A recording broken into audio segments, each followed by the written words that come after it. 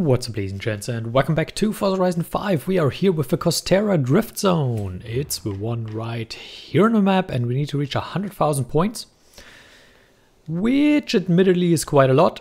We have to use an S2 class car, anything goes.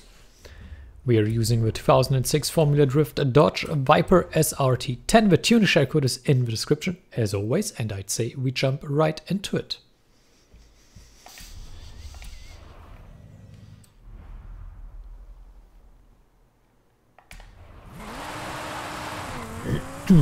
So, get it picking up speed, going into that first corner. Said we have a good entry, and now we're just weaving back and forth, weaving back and forth. We have an all-wheel drive tune, so it's controllable enough to do this. Drift zone will be ending soon though, so we need to make sure we pick up some more points. We are nearing the 80,000. We're not losing a whole lot of speed, so we're having pretty fast drifts here. And we're above 100k now.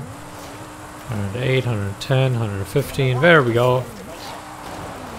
That's it finished. I hope you can do it as well. I hope you enjoyed it. Thank you for watching, and until next time, farewell.